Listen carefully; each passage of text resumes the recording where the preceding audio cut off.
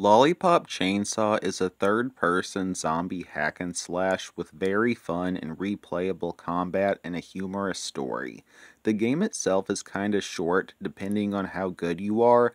It'll probably take 6 to 8 hours to beat on your first go-round, spread throughout 7 levels if I remember correctly, counting the prologue. Each level, except the prologue, contains a boss at the end, which are all pretty simple. Simple, not necessarily easy for a first-timer.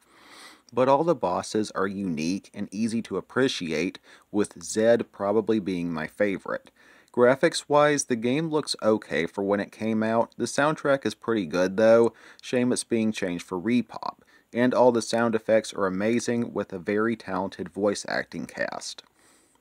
Gameplay, it's a very fun hack and slash with simple combos or just straight button mashing for beginners to more advanced combos for veterans. You earn coins called medals for killing zombies, which can be spent to buy new combos, outfits, upgrades, etc.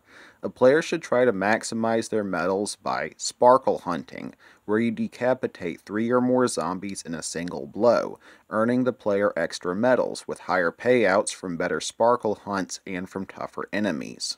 Speaking of tougher enemies, this game has a ton of zombie variety, from basic high schooler and citizen zombies to firefighters with axes and the ability to breathe fire, to athlete zombies, flying zombies, and cheerleader zombies, just to name a few, all with their unique twist. And why would the game be called Lollipop Chainsaw without lollipops? You find them scattered throughout the level and use them throughout the levels and use them to restore health. Moving on to the story, spoiler alert, I'll try to keep my summary somewhat vague.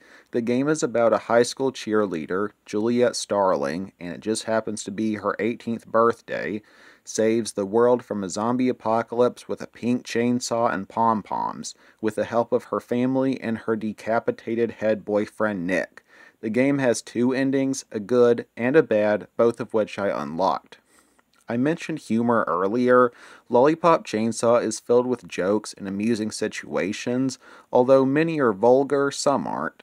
This game has an online ranking/challenge mode if you get bored after beating the main story, but it's really just the main story with a couple small twists, like trying to speedrun a level as quickly as possible.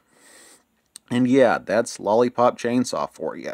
Rightfully earns a 9.5 out of 10 by my grade scale, although I think in a previous video I gave it an 8 out of 10, I've grown to appreciate it more.